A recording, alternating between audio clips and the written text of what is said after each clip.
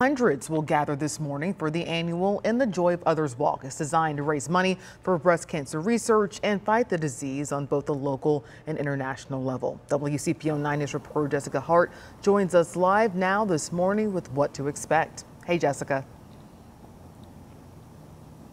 Hey, Kristen, it's all quiet right now here at Friendship Park in Cincinnati, but later this hour, BAPS Charities is going to be hosting a walkathon. Now, they focus on humanitarian relief, health and wellness, and of course, walkathons. And today's walkathon is going to be benefiting the Susan G. Komen Foundation. Grishma Patel says BAPS Charities has raised $75,000 between their 100 centers in the U.S. They say they're hosting this walk now in June because it gives everyone an opportunity, even the youngest among them, to get involved.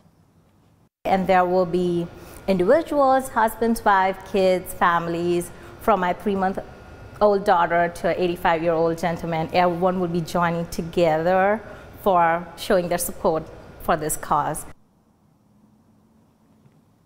Again, the proceeds will benefit the Susan G. Komen Foundation and locally here, Princeton High School. So if you want to join, you still have time to register. Registration opens at 10 this morning and the walk will start at 11:30. Live in Cincinnati, Jessica Hart, WCPO 9 News.